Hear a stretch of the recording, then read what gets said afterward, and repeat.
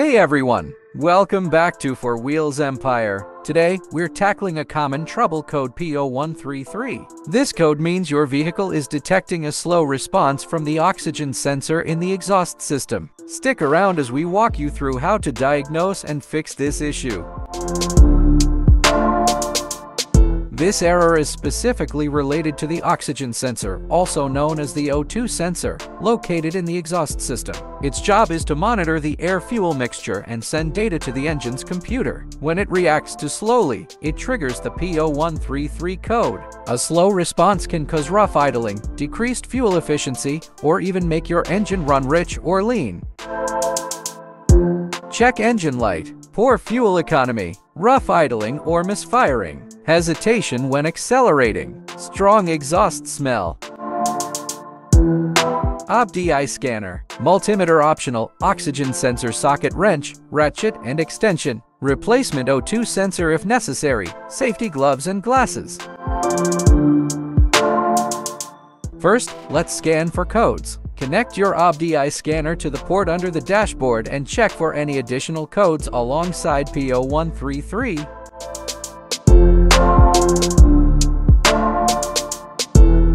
First, disconnect the battery for safety. Then, locate and remove the fuel rail by unscrewing the bolts holding it in place.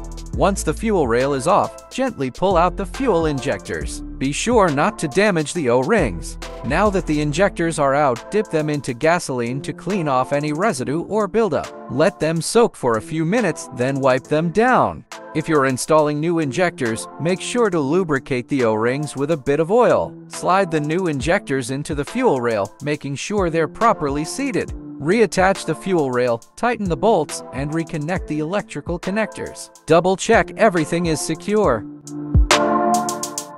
Now that we've ruled out wiring, let's go ahead and replace the oxygen sensor. Start by spraying some penetrating oil to help loosen the sensor if it's rusted in place. Using the oxygen sensor socket, carefully remove the old sensor.